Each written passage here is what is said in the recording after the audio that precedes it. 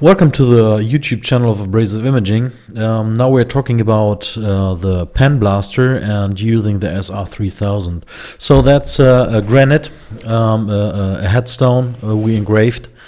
The praying hands, a little bit more modern, so up to date. Here I'm cleaning the stone, so for cleaning it's completely okay if you're using glass cleaner. So that's more than enough, and a microfiber tissue or towel. So just be sure that the surface is really clean. So, and now I'm applying the SR3000, the ready-made mask. So take a squeegee. You want to be sure that the material is really in good contact with the stone. So you just need some light pressure, and you can see that all the air between the stone and the SR3000 is gone. So now I'm removing the PE layer.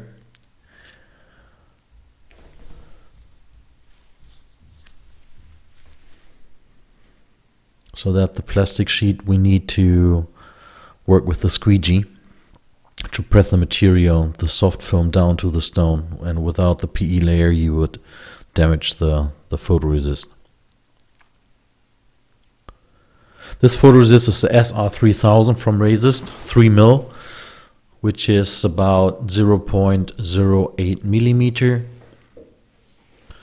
which is approximately 80 micron thick. And we are going to work with 150 mesh aluminum oxide, so brown corundum. And here I'm using the wire wheel brush. So I have a special type, it's a little bit finer than the original one from Resist. And then you press it down again with a rubber roller to remove all the air bubbles. Though the wire wheel brush is also to destroy the membrane on top and to remove the air bubbles in the design. Now we have to cover the surface, so the stone, because later on I will also work with some color, and I don't want to mess up the stone. You really don't want to mess up the stone, even if it's pre-engraved. So I'm using here a self-stick paper.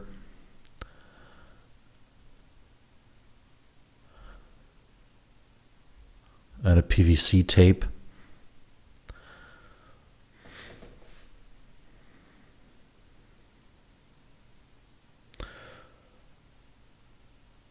And the Penblaster I'm using later on, the nozzle size is 3.2 millimeter, and the abrasive, as I told before, is aluminum oxide 150 mesh. The pressure I'm using is about 4 bar, which is about 60 psi. That's fully enough.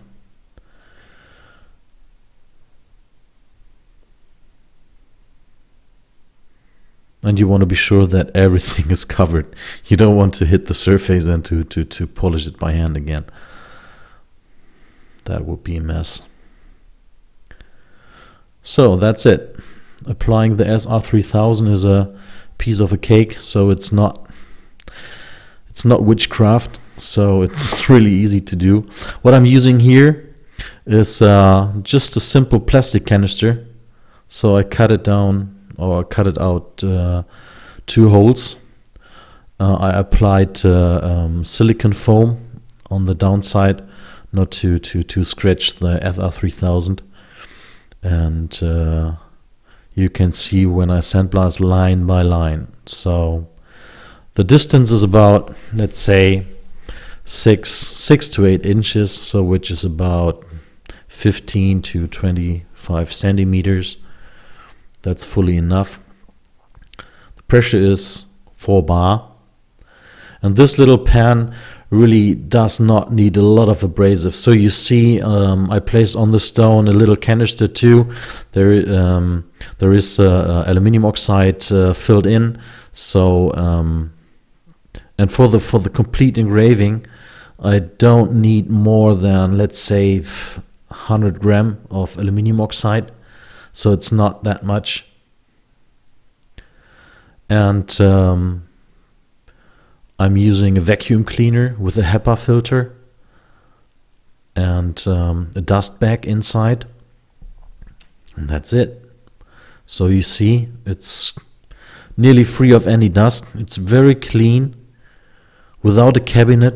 I've seen the strangest stuff, that people used an eBay or Harbor Freight cabinet, cut it off the backing, applied also foam on the backside, and are placing the stone or the glass on the backside of the cabinet.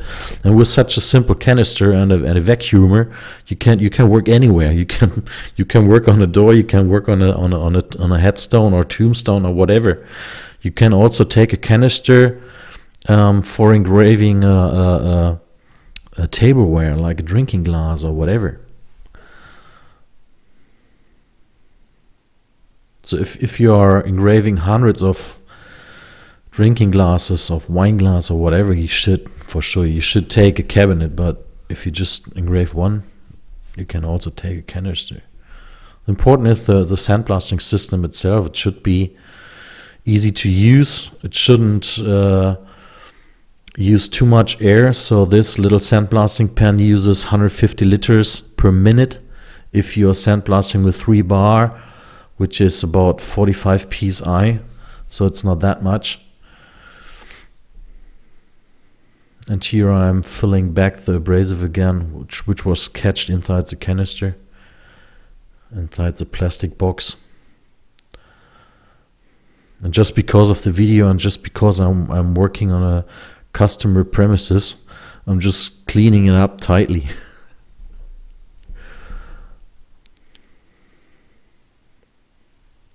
So now the engraving is done. So that's it. So as I told you before, it's not witchcraft.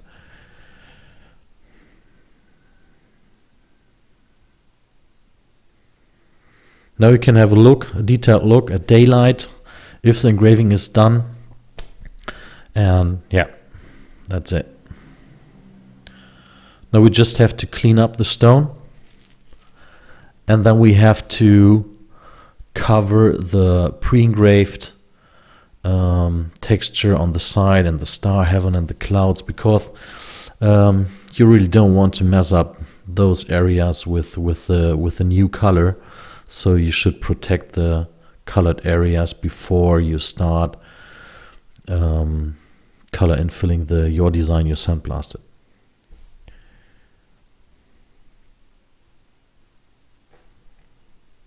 And the color I'm using is from the type is Durol. It's especially made for stone.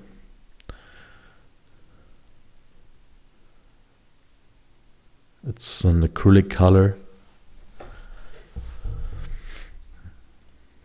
And I'm just taking a little bit of color and I'm wiping the engraving with just wiping it out with some color. So it's not massively or a lot of color I'm using. I just want to increase the contrast a little bit, and I would like to protect the engraving from the rain. So if you compare sandblasting to laser engraving, so laser engraved stone, if you have a rainy day, so you wouldn't see the engraving. The benefit with the sandblasting is you can color infill it easily, and you will also see the etching and the engraving even if it rains. So that's the biggest benefit of a sandblasting. And you can use the color several times. So if the color is gone with after 1.5 or 2 years, you can color the image again. So that's not a big deal. So I was using a razor blade to remove all the little parts of the film, the little dots, because it's a half tone. So it's a mixture. I made the artwork is a mixture of a vector graphic and a half tone to have more depth. I just like to play around with it. So I just take a little bit of the paint and a little tissue, and that's what I said, wiping out and coloring the engraving. So you don't need much color, but the effect is pretty nice. You will see the details later on.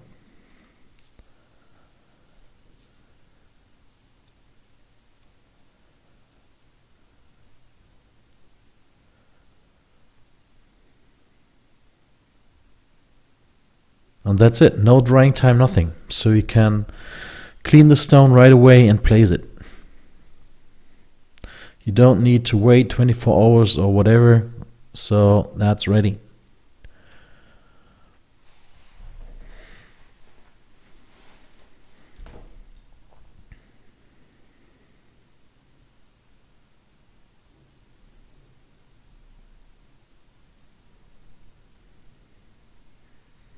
Most people during trade fairs, they ask me, are you serious? You're using a plastic box for sandblasting it? You see, it's worth doing it. So there is no dust, nothing. You just need a plastic box and a vacuumer, and for sure the Penblaster.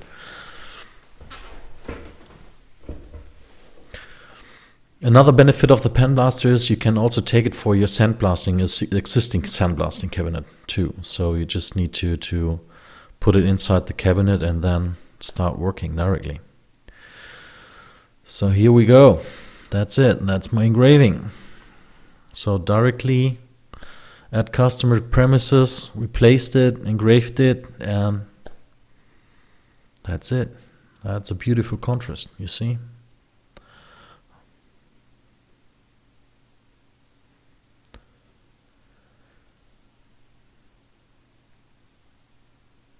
Yeah, and if you have further questions concerning the pricing, the customer service we do, or the equipment we sell, you just need to go to our homepage, to abrasiveimaging.com, or write us an email, or give us a phone call. That's it. Thank you for watching.